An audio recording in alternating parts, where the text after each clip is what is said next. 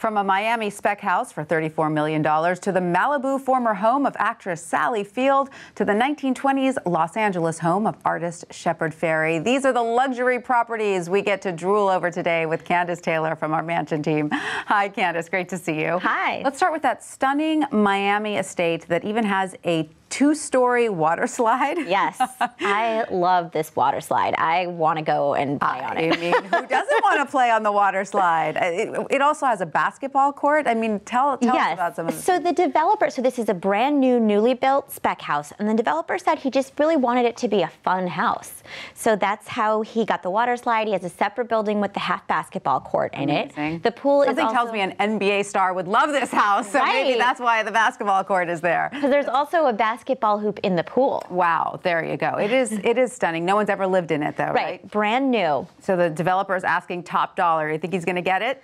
Well, the market's softening a little bit in Miami, isn't it? Right. The high end is softening a little, but for your $34 million, you do get a custom-built dock. The builder will build a dock for whatever your specific boat is. Very nice. Get that thrown in. I would certainly consider it if I had the $34 million. Now let's move on to the former home of actress Sally Field. That's on the market in Malibu. Lovely home, but it's not on the beach, right? No, it's not on the beach. It's up in the hills. You know, beautiful property, 3 acres. And Sally sold this house a few years ago to a family with kids, and it was really nice. She left them a note and a bunch of gifts for the kids when they moved in. Oh, what a treat. And since that family has been there, they also built an enormous teepee. Yeah, yes. I love that.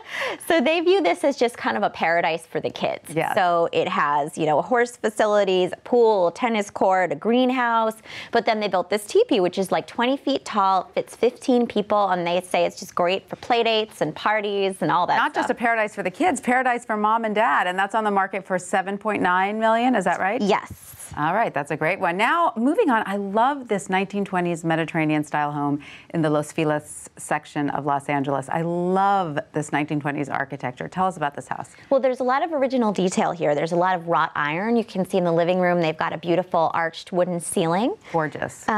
And the artist actually worked a lot in this home, which I love. You can see the pictures of his studio in the garage. Right, this is Shepard Fairey, who created that iconic poster of Obama, the Hope poster.